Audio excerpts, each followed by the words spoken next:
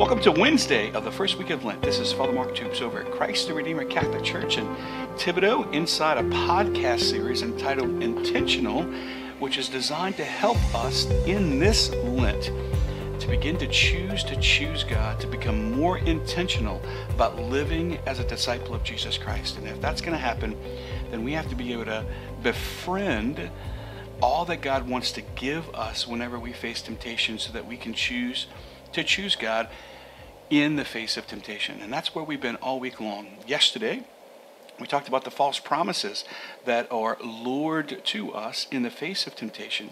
And today what I'd like to do is just encourage us to resist temptation immediately. In other words, the time to face temptation and to say no, and therefore to say yes to God, is at the very beginning of the temptation. To give you just two examples that I think we can connect with, and I think will drive home the point. Right? If you're going to stop a snowball, you need to do that at the top of the mountain rather than at the bottom of the mountain. If there is an avalanche brewing and you can stop it somehow at the top of the mountain before it picks up steam and other snow and other devastation and all that physical energy, if you try to stop an avalanche at the bottom of the mountain, then we know what's going to happen to us, right? We're going to be, you might say, engulfed by the power of the avalanche. But if you stop it at the top of the mountain, where it doesn't have the energy, doesn't have the impact, the influence, then that's the time to say no, right? Same is true with temptation. If we say no at the very beginning, then we can move on into saying yes to God and allow the Lord to be with us. But if we entertain temptation, if we indulge the fantasy, if we consider the false promises that are bestowed to us or luring us, then we're beginning to compromise our will.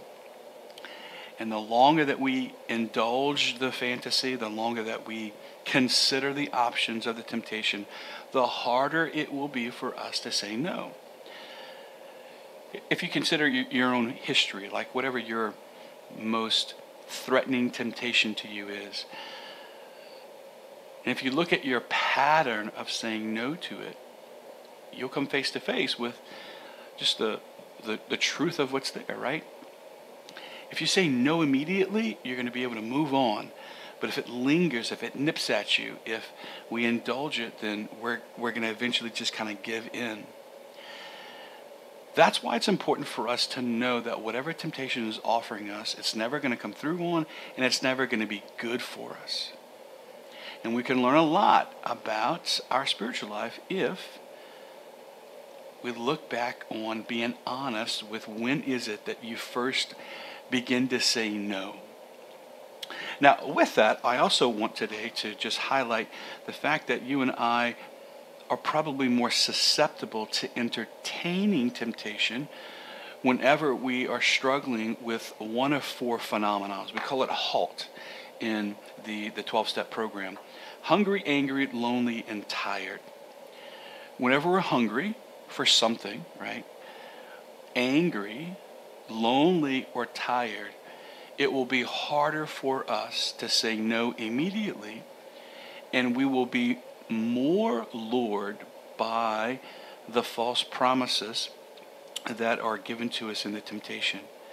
So not only do you want to resist temptation immediately, you want to know where you are in life as you face the temptation. HALT, hungry, angry, lonely, tired. When you find yourself hungry, angry, lonely, or tired, it is even more important for us to immediately know what's happening in the temptation and to say no immediately. With that is a requirement, you might say, of self-awareness. And as we land the plane in our conversation on tomorrow, Friday, and Saturday, we're going to begin to equip you with some concrete spiritual exercises that you can put in your life that'll help you sustain spiritual growth and say no to temptation. However, until that happens, until we get there, let's grow in self-awareness and look back today on your experience of temptation, especially when you're hungry, angry, lonely, tired. When are you most vulnerable? Which one of those words, hungry, angry, lonely, tired, captures where you are now in life or whenever you are most susceptible to temptation. As I said, come on back tomorrow. We're going to start to equip you strong with some spiritual exercise to help you say yes to the Lord. And until we do that tomorrow, God bless you.